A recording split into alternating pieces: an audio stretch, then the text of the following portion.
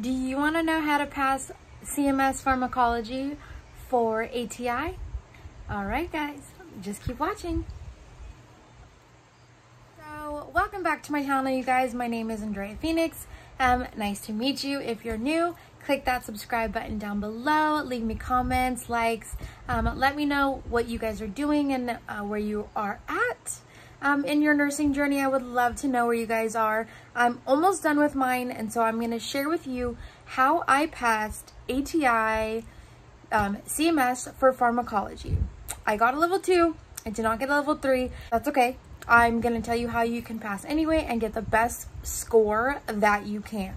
So for me, I honestly did not study too much for this test, like in one sitting. I personally studied throughout school. Like as soon as they started pharmacology for me, with my school, I started studying. I tried to do note cards, and I used my Saunders book for NP. I will link it down below, and I will also put it on. That helps a lot to get you to really comprehend what you're learning with the pharmacology and how it entails into the diseases or the situations that the meds are needed in. Also, I made incredibly easy pharmacology book. Again, I'm sorry I don't have any of the physical books. I'm not at my house for a little while. CMS Content Mastery Series book that you actually study from for pharmacology is super detailed, and it's very condensed, and so it's kind of hard, at least for me, to be able to memorize everything that you need to know about the medications that you're giving to your patient.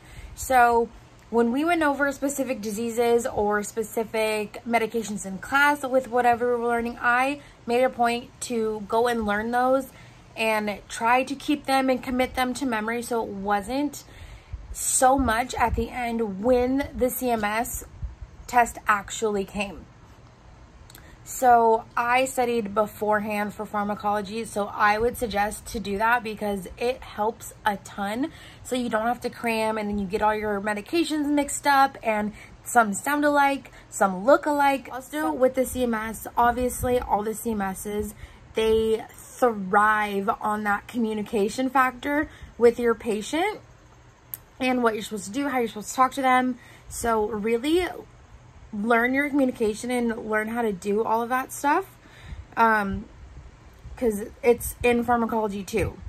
There's also math, so know how to do your dosage calculations and even your IV drip rates, because I think I got 2 questions on that. I'm not 100% sure.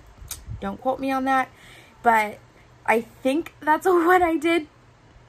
The very last thing that I always use for CMSs that help me so much are the adaptive quizzes, guys. The adaptive quizzes in your ATI testing portal, quiz bank, question bank. They have so many. I think they have like 400 questions on pharmacology alone, not to mention the other subjects. So I would definitely, if you do nothing else of what I said, is do the adaptive quizzes, because honestly, that's all I did for the couple days before my CMS test. I literally did only 50 questions. I don't recommend doing 50. I recommend doing all of them like I should have, but I did not prioritize my time very well for that.